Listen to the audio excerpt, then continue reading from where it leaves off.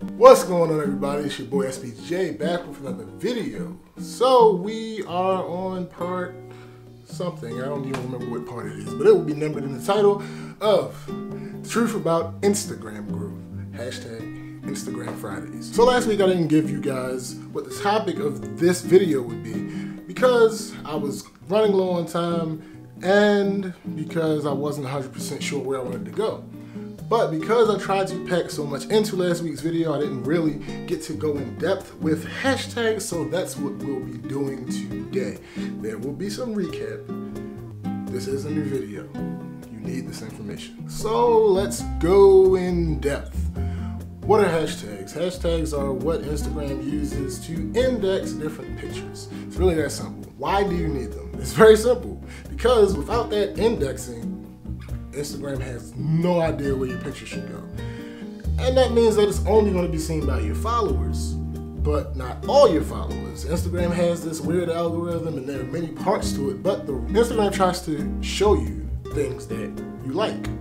So if you like a certain type of picture from a bunch of different places, Instagram tries to show you more of that type of picture. So if you have somebody who you're following and they don't post those type of pictures that you've been shown to like, and they're not that big, you might not see most of their pictures unless you go to their page. It's fine when you're talking about people you're following, but it works the same way all the way around. So people that you follow aren't always going to see your stuff. So now that we got that out of the way, let me reiterate the categories that I put hashtags in. Bear with me, I may not use the same exact terms that I did last week. You have your branding tags. Those are the tags that you use all the time that have to do with what you're doing, your page, what it is, what your brand is, what you represent. You want to have those. You want to use those, like I said, all the time because it's an identifying factor. It's something that people will just know. If they know you, if you're on some other type of social network or they know you from somewhere else and they know your brand, they can just search for your brand and find all of your work. As far as branding tags, I use 3. I use NaGDistrict because there was nobody else using that. That is literally strictly for the purpose of branding, nothing else. I use hashtag NaGLife because there's not a bunch of people using that, and the people that will, I could potentially pull them in. And I use Embrace Yourself.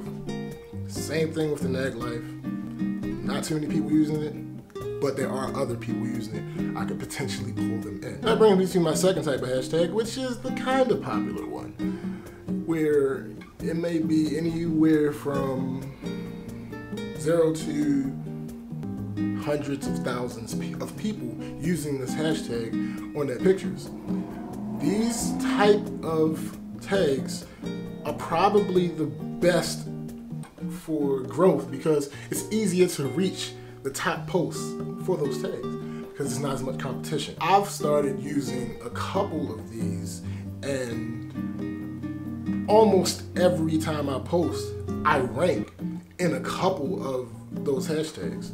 So it's really good because, like I said, if you have somebody that just so happens to use that same hashtag and they search for it, they're gonna see you in the top, I think it's top 9 posts, and they might give you a like, might even give you a follow, you never know. Lastly, there are the mega popular ones, the ones that are sitting at million plus.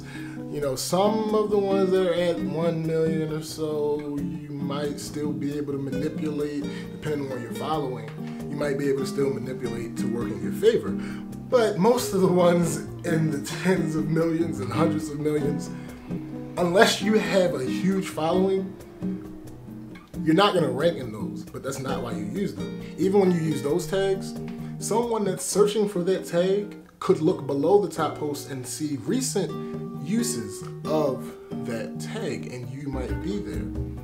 Also, if it's super popular as far as how many people post, it's super popular as in how many people search for it. Best examples are things like hashtag follow for follow, like for likes, shout out for shout out. Those type tags, you you can throw those in every now and then because there are always going to be people looking for those. But there may be some super popular ones that people aren't really looking for that often. They just use a lot. So, like love. I'm no oracle or anything, but I'm going to go ahead and put out there that I believe that you're not going to find too many people that just go on Instagram, go to the search page, and type in #love and look for. I don't think that's the case. So how do you find hashtags? How do you know which ones to use? Well, I gave you the 3 different types, in my opinion, my breakdown of them, and it's really simple. All you have to do is go to the search page and type in a hashtag. You have a niche, you make up something that's relating to what you do. So to give you an example of one of the things I did, I was looking for a hashtag that I could use on the regular that I could kind of dominate in a way. And I do photography on my page. One of the things that has become a staple of my photography, I don't do it on every picture, but I've really gravitated towards my photos having a very vibrant feel, very, very colorful. So what I did was I went to the search page on Instagram, went to tags, typed in #deep color. Boom. Now, I use that just about every day, if not every day. If I go to #deep color, there may be about 5,000 posts at this point, but as of a little bit before I started recording, when I searched that hashtag, I'm ranked for 2 pictures. But that was just a simple thing. I looked at what I do on my page, and I just thought of something that related, a phrase that related to what I do, searched it. It was pretty low as far as how many people were using it, but there were still people using it, so I decided to use it. And now I rank on that every day. I'm gonna go ahead and end this because I got some Instagram stuff to do. So, I'm SBJ. Until next time, remember, embrace yourself.